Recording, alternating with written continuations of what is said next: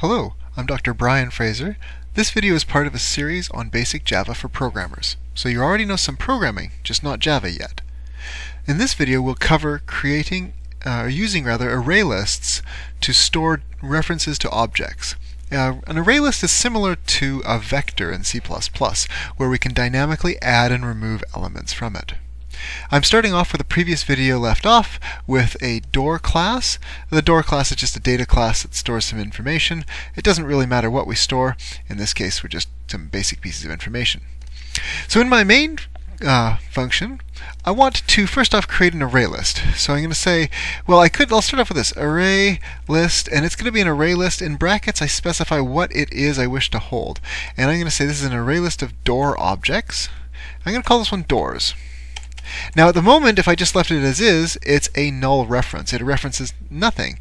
I want it to actually reference an actual array list, not just that it could. So I'm going to say equals new array list, and I don't actually have to specify the type because Java can infer that. This is called the diamond operator. It can infer it from over here, so I don't need to repeat myself. So there's at least a good start, I'll say, as to what I'm doing. Now, as it turns out, one better thing to do is instead of creating this doors object to be actually an array list, I'm going to declare it as a list of doors, and its actual type is an array list. So I'm going to use polymorphism here. That just makes my code a little bit more generic and helpful. Okay, so now I've got my array list of doors. Let's go ahead and add one. So I'm going to say doors.add, and I can say new door, and I need to pass in, let's say this one's open, true, and it weighs 1 kilogram.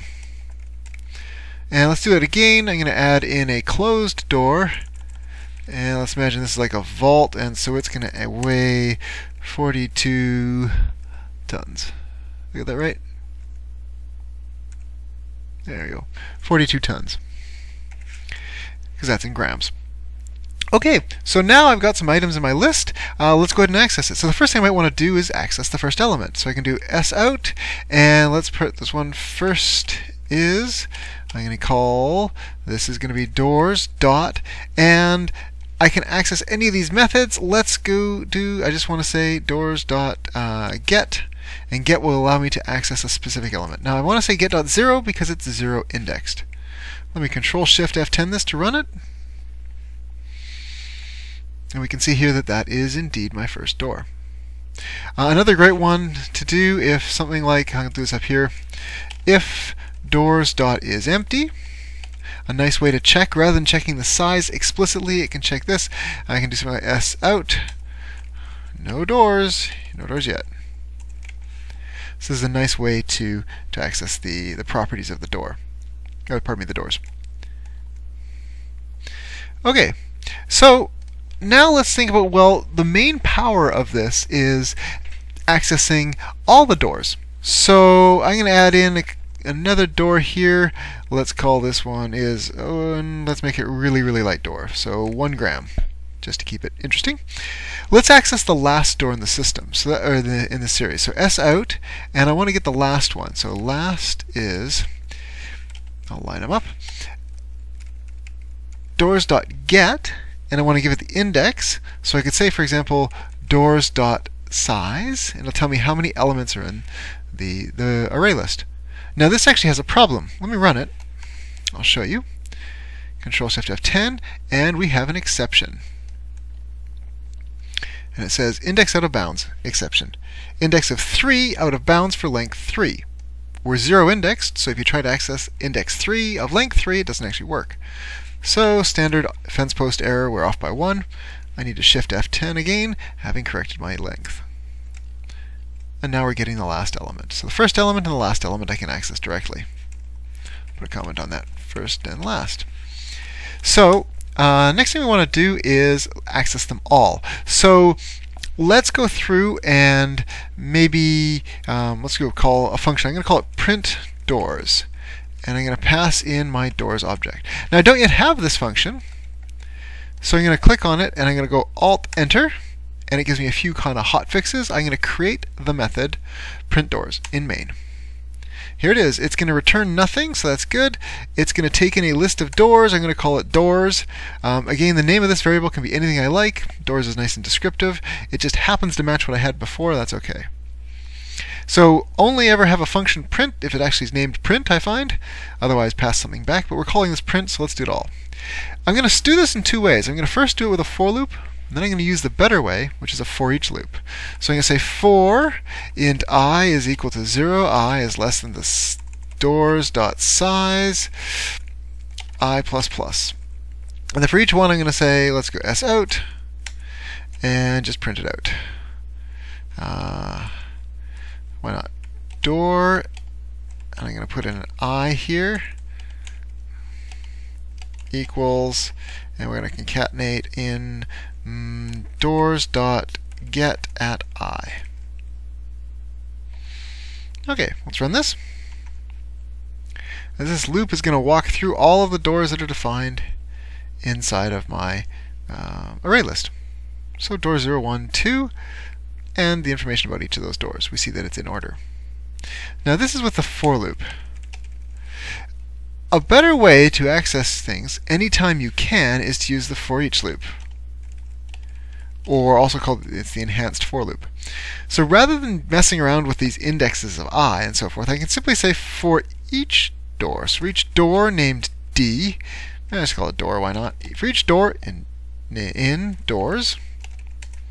One person once mentioned to me that Java has a stuttering problem. So for each door indoors, do something. Let's s out. And I'm going to print out door equals, and we're just concatenate door. So in this case, this is going to loop through all elements in the variable doors. Doors is my list, a collection that is iterable. See the next tutorial on how to make your own collections iterable, or your own classes iterable. So this is an iterable collection, and it is iterable over a door object. And so I'm going to say for each time through this, for each element in this collection, give me a new reference to that element, and that's going to be this door object, and it's going to reference each of the objects in here. So let me run this. We can see we went through the list once in my for loop, and then in my for each loop I did it again. It goes in the same order. It just was a little bit easier to write. It's a little easier to code because I don't need this pesky index variable. So anytime you can, use a for each loop. There's one limitation here, though, is that we've lost the I variable, which is great in most cases. Say you want to count how many doors are heavy. You can do a for each loop. In fact, let's do that. So I can say int count of heavy is equal to 0 to start with, and I can say if door.get weight in grams is greater than, say, 2 kilos, I can say count of heavy plus s out num heavy doors is equal to count. So this might be something I'd often want to do.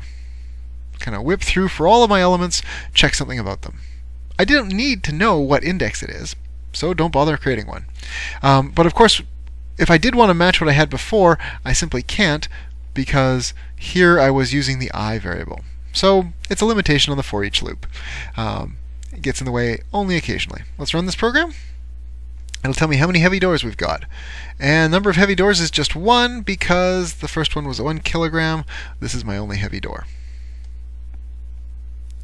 Okay, so one last thing I want to show here is how we can kind of manipulate an array list. Now, you can add and remove elements. Look up the docs online for that. Let's create a new function. Let's kind of write the code to use it, and then we'll actually implement it in a minute.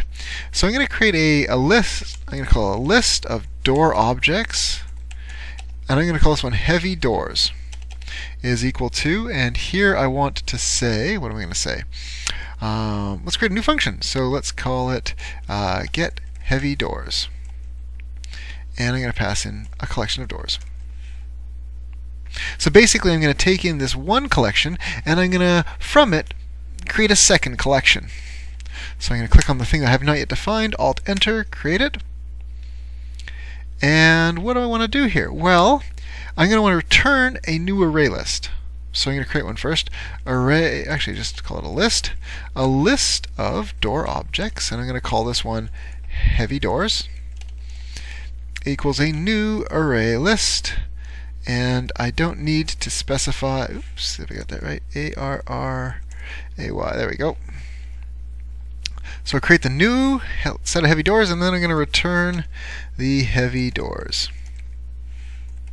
So let's go through and add them all. So I'm going to use the for each loop for door indoors if door dot get weight is greater than, say, 2 kilograms as before. I'm going to add it to heavy door.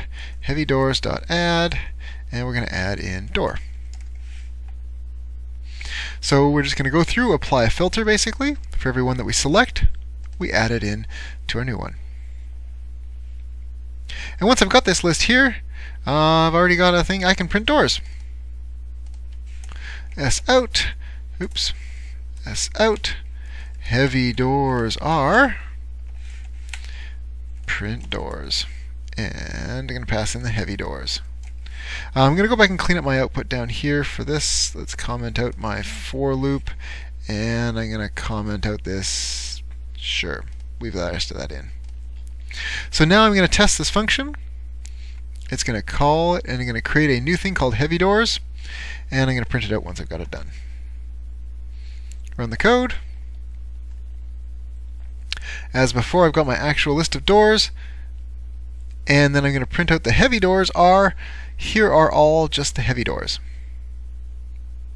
Now, an interesting thing to note is what happens if I edit this.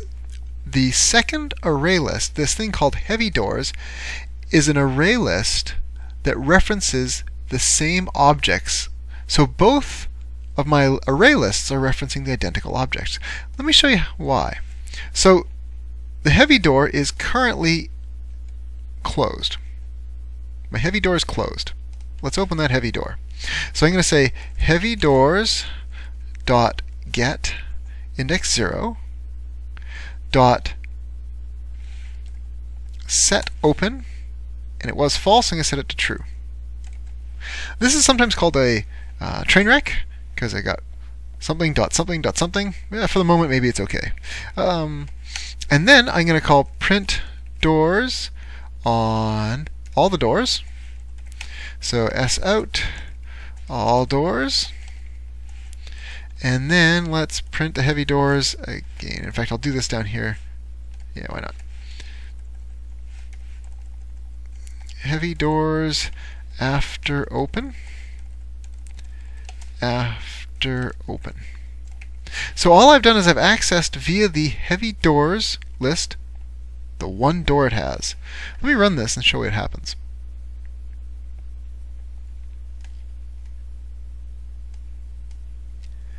So where we are here. So at this point we opened one door, and we can see here the heavy door is now open. This door is our heavy door, and it's been set to open. And in both cases it's the same. So this is showing us that when I created that new list, I'll show you here in Get Heavy Doors, this line of code is taking a reference to one door, and it's adding it into another list. So I still only have the same original set of objects. I'm just referencing those objects from two separate lists. Alright, thank you very much for watching. In the following videos we're going to talk a little bit about extending, taking some array list ideas and moving into model view separation, as well as making something iterable. If you like the video, check out the other videos in the series, and go ahead and click subscribe. Thank you for watching.